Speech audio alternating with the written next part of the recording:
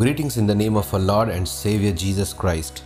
You are listening to the topic, Experience the Suffering with Jesus Christ, from the book of 1 Corinthians chapter 11 and verse 26.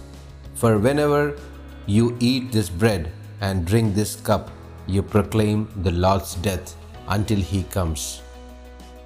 The reason why God has made us into this world is that the Father intends us to conquer the worldly afflictions and triumph over the spiritual afflictions. And we need to be judged as believers and righteous in this world to face Him in the glory.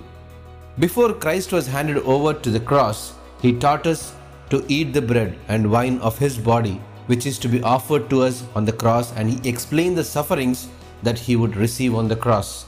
We must remember the death and suffering of Christ when we partake in the Lord's table. Whoever eats my flesh and drinks my blood remains in me, and I in him, which was written in John chapter 6 and 56.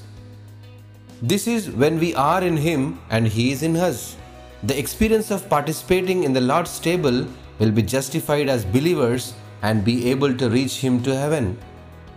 Taking part in the Holy Communion is the experience of the cross.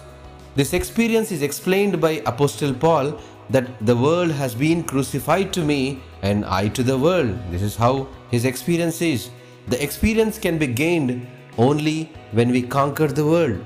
We need to live a godly life, which means the worldly life must be transformed into immortal life, that is, the death of the worldly life and the enjoyment of heavenly life. Moreover, the body of Christ is the church, the spiritual school, and whoever takes part in the Holy Communion sacredly and cleanly remembers Christ's death and publishes His death. The experience is the victory over Christ's death on the cross. Though we physically leave this world, since we are a part of the living church, we can now enter the kingdom of God when we are in the glory. I believe that a Christian sacrificial life is the tribulation with Christ. The experience of the crucifixion is to conquer the world. The life that takes part in the Holy Communion, commemorating Christ's death and proclaiming His death, is alike to Christ. God bless this word. Amen.